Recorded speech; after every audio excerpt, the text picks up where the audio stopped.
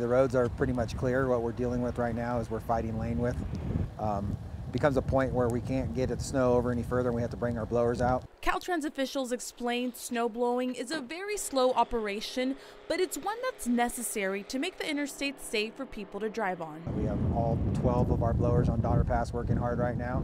Once we get the lane width and make it safe for people to pass, we'll be reopening. As of late Wednesday afternoon, there were still parts of I-80 down to just one lane. The problem is that basically if there's any kind of car wrecks, we can't get emergency services where they need to be, and our plow trucks can't get where they need to be. So it's a combined effort between Caltrans and CHP on the decision to keep it closed until we can get the snow removed and safe lane width for everybody to pass through. Despite having crews working 24/7, the recent back-to-back storms have given them little time to deal with the current record-breaking snow on the roads. Our total this morning was 669 inches, which surpasses our big winter a couple years ago.